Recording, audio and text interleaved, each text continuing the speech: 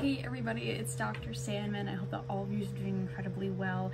It is time for a long overdue let's get this bread video. This is a long time coming. I have made baguettes on this series before, but I have not made this kind of baguette. It is an authentic French baguette. I have made my rainbow baguette. I think I made another type. I might be wrong on that, but this is just a standard but good authentic French baguette. I know it's been a while since I made a let's get this bread, but let's get back into it. What you're gonna need, the flour just exhaled everywhere. Okay, you're gonna need flour, specifically flour that has 12% or more protein. I don't know, that's what the recipe said. You're gonna need yeast. You're gonna need room temperature water, and you're going to need salt. I don't have my salt with me right now because I don't need it right now. As for materials, you're gonna need a bowl. You're gonna need another bowl for measuring purposes. I assume you're gonna need a spoon to mix, and I have this. I'm not gonna need it. It doesn't matter what size. And then you have a scale, a cooking scale. Isn't that exciting? I've never had one before. So now my recipes can be precise instead of me just like converting grams to cups. So hopefully it'll be super awesome. You're gonna need, I think, plastic wrap, a baking pan. I'm gonna use a cookie sheet because it's the biggest thing that I have. You're gonna need an oven, and you're going to need ice at some point as well. This recipe is scaring me just because it's gonna take very long. There are several waiting periods that are 12 hours or longer. So we have to turn on our little scale here. Okay, and then we have to put our little bowl on top of it and then zero it and make sure it's set to grams. I have a feeling in the future I'm gonna fuck that up. Oh, most important thing you need, your cooking buddy. With me as always is Fraser.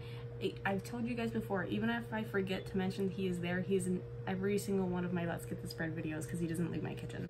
I've never failed horribly with any of my Let's Get This Bread videos. I've always made something edible, and it's never tasted bad. Sometimes it's just tasted not like super awesome delicious, but like sometimes it's just been like, oh well, I can eat that, like that's edible.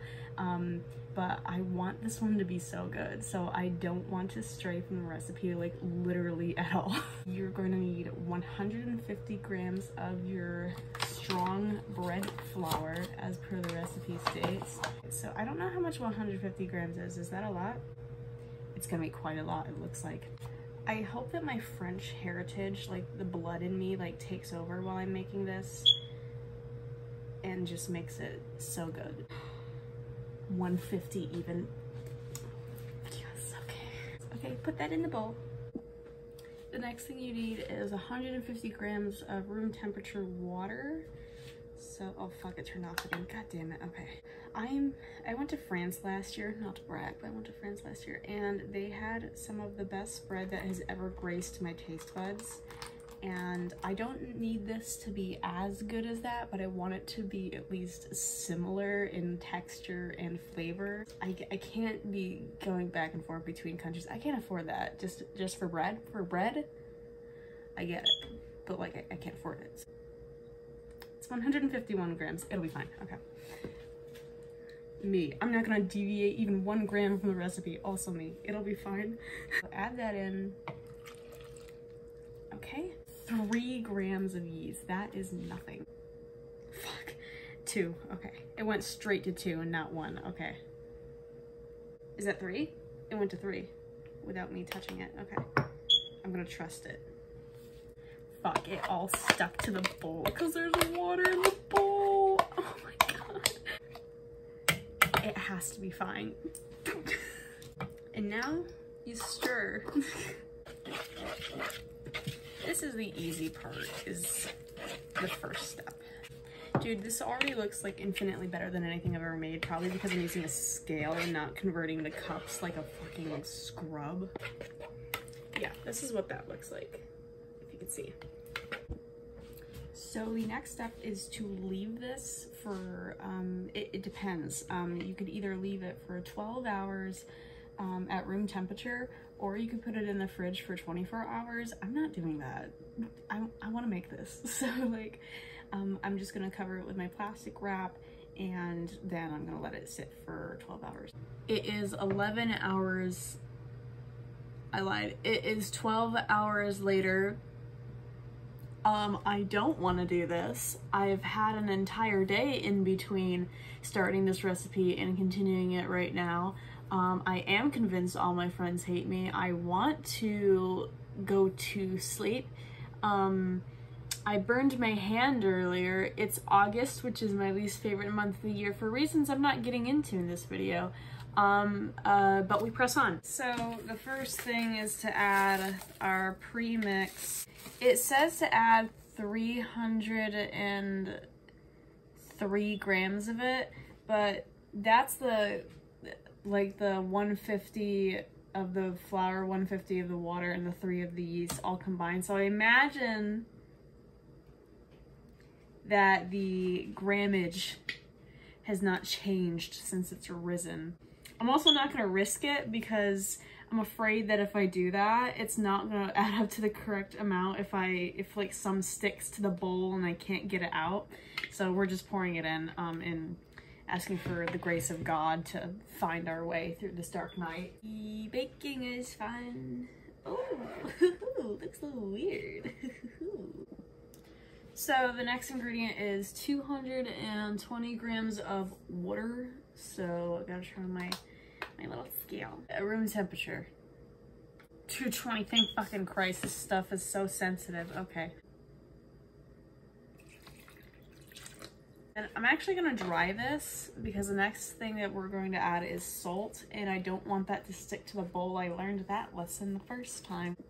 We want 13 grams of salt. So I don't have any crushed salt, like pre-crushed salt, so I'm gonna use this Himalayan pink salt, and we're gonna right into the bowl. What?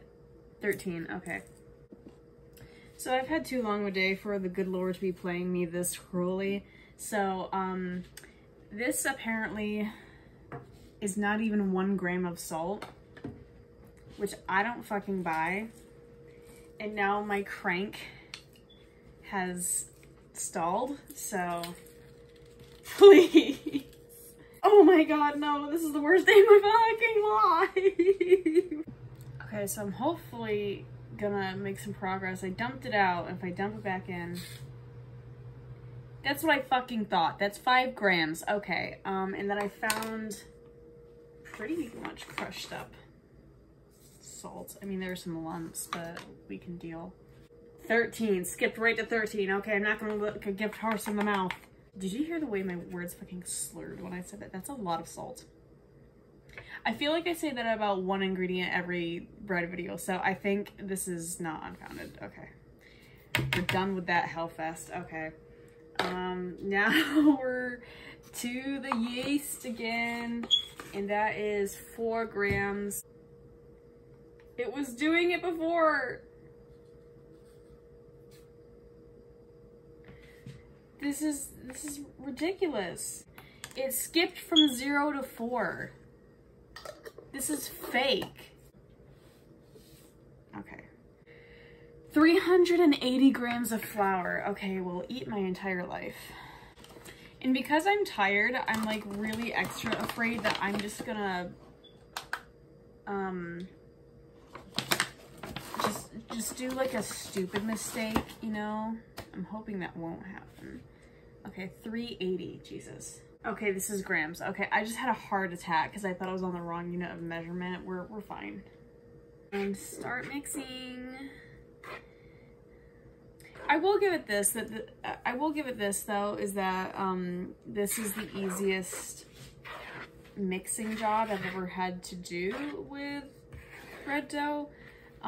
It's like both for the, there's a word for it, but like the pre-mix they started earlier today, and this has been like pretty like tame compared to some of the other ones that I've had to make. My cat's not allowed up here. Hey, mister. Oh, I know. Did you hear him protest? He's like, no.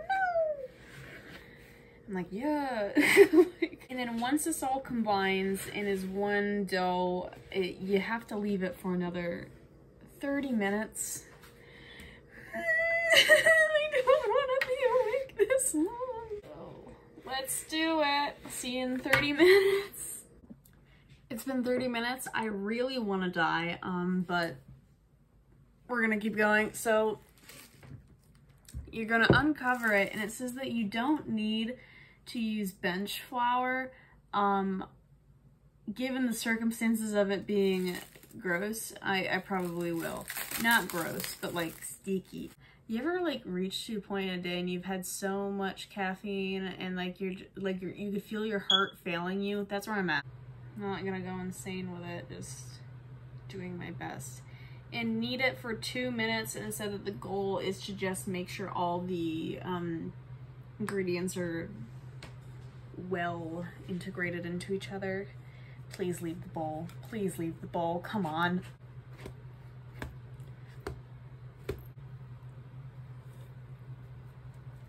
All right. Could have been worse. Yeah, I don't know why they said you don't need flour for the bench. You most definitely do. Never guess what the next step is. You put it back in the bowl, and then you cover it for 12 more hours.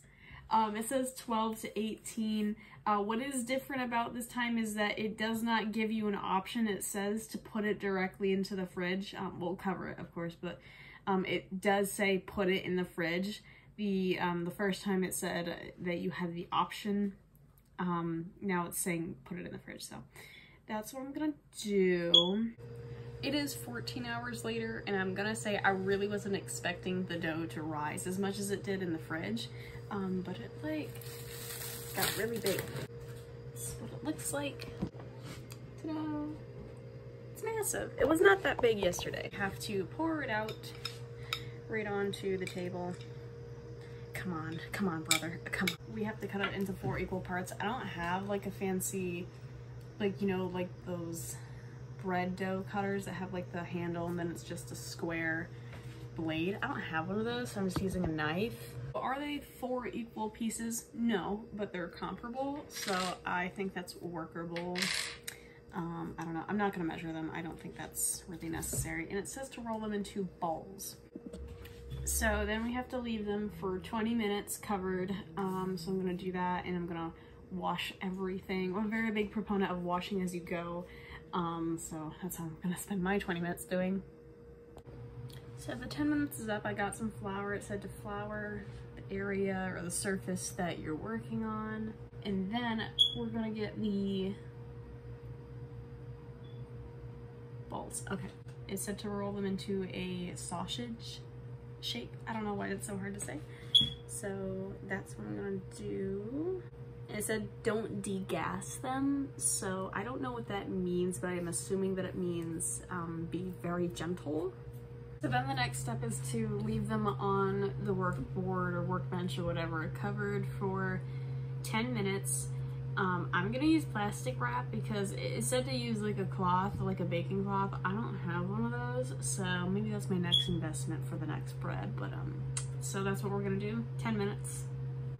So it's been 10 minutes, and now what they want you to do is to roll them back into the shape. I mean, you know, they're still that shape, and then you want to lengthen them. So kind of roll them like from the center and move out. So but like don't press too hard because you don't want to degas them.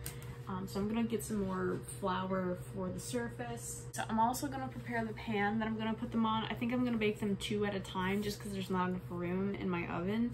So that's what I'm gonna do, and I'm gonna put some parchment paper on the pan right now. Time to roll.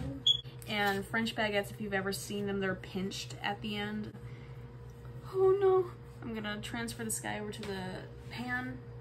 Just to let you see a little bit better how I'm doing it, there was a video on the recipe that showed you how to do it. So the way you make the sausage shape is like pinching it and like bringing it over.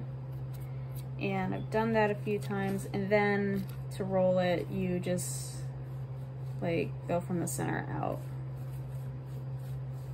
And then like pinch the edges. Then you want to cover them and leave them for 45 minutes, and then we'll get to our next step. A lot of this recipe is just waiting, which I'm fine with. Now I have to preheat my oven to 485. Time is up. It's time to remove the coverings. This is how they look.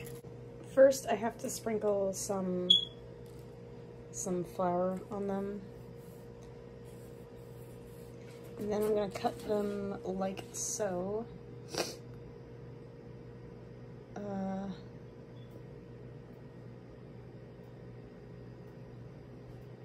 Kind of like do it like diagonal. And then once I've done that, I'm going to put them in the oven for 20 minutes. When I put them in for the first 10 minutes, I'm gonna put some ice in the bottom of the oven. I've done this before on my channel. And then after 10 minutes, I'm gonna open the oven to let the steam out and they can finish baking. Gotta let her breathe. Oh, I thought steam was gonna come flying out. It's fine. Oh fuck. Dude, this is what it looks like. It looks amazing. Don't look at my stove. I've been using it a lot. Oh my god. That looks awesome. These look so good. Oh my gosh. I have to wait for them to cool and then I'm gonna try them. But oh my gosh, I think I did an okay job. I'm just gonna cut it without like showing you guys, but do you hear that? You know in Ratatouille when they said, you know, how you can tell the quality of a bread is by the sound? Fuck. That's so good. That's a moment of truth.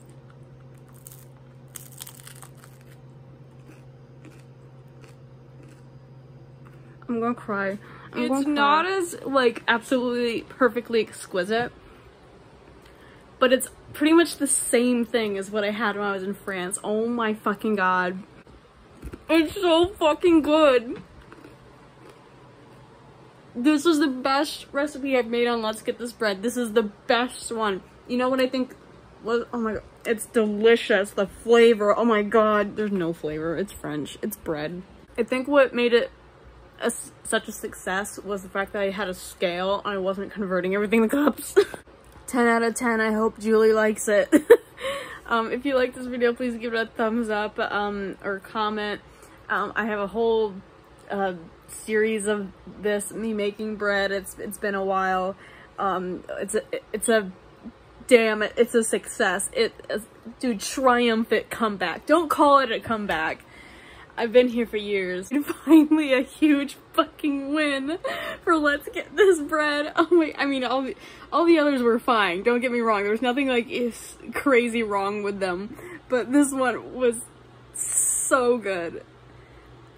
Fuck yes. Okay, I did it. I will leave all my social media links in the description below. Subscribe for more videos. Tell me what bread you want to absolutely like knock out of the park next time. I will see you in my next video. Bye.